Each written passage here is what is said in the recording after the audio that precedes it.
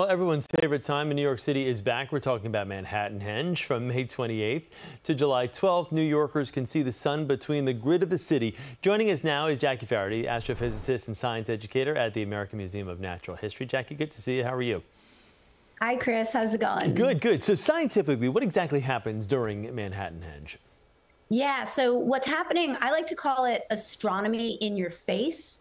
So what's going on is that the Earth, as we all know, is turning on its axis, giving us day and night, but it also goes around the sun.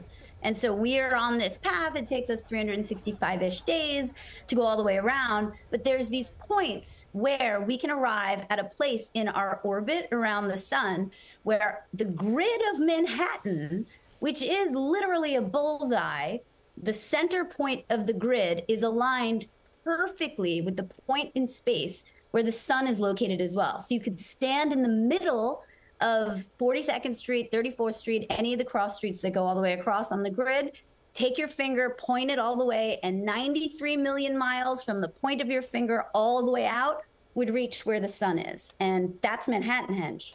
That is incredible. You said the Earth spins round and round. You're telling me the Earth is not flat? Correct. Without question. So wait a second, Jay, it's some breaking news right here. I'm kidding. Is there a reason why this happens on the same days in May and July every year? So, I mean, it's a beautiful thing that we have a consistent orbit as we're going around the sun. And I should say that moment when your finger is aligned is also the moment the sun hits the horizon. So that's the important thing, too. It's right when it's at the setting point in the sky. So it happens symmetrically on either side of the summer solstice. I don't know if you've noticed that, but there's one in May, which is today, May 28th. And then we'll get another kind of cool look of it tomorrow. And then it'll be a little higher until the summer solstice.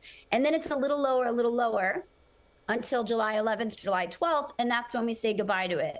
But it's if you've ever noticed, summer solstice, that phrase means sun stands still. And at that point, the sun changes its position on the sky for you. Got it. Are there some better places than others to witness Manhattanhenge in the city? It depends on how you want to rank it. If you want chaos, party chaos type atmosphere, go to 42nd Street. That's like the mecca of Manhattanhenge, especially around Tudor City or Grand Central. People flock there. They want that picture. 34th Street and 23rd Street and 14th Street as well. But then pick a street, your favorite street. I like 145th Street and 72nd Street, where you've got like a cool building that you like, that you want just perfectly framed by the sun. If you're a Knicks fan, maybe you just want to be on 34th Street so that you can see the garden lit up on one side by the sun. We could use some miracles at the garden tomorrow night. So again, not to dampen a lot of people's parade, but you talk about chaos. Tomorrow night's probably going to be a little bit more chaotic because tonight the weather's really not cooperating with us. So people may have to put off getting that perfect shot of Manhattanhenge until tomorrow. So we'll see. But great tips. Okay. Yeah, awesome. It is just, it's an incredible phenomenon that I know I look forward to every year. Jackie, thank you. Great to see you.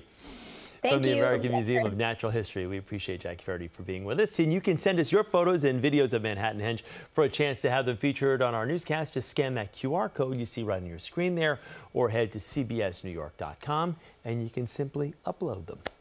Okay, happening today.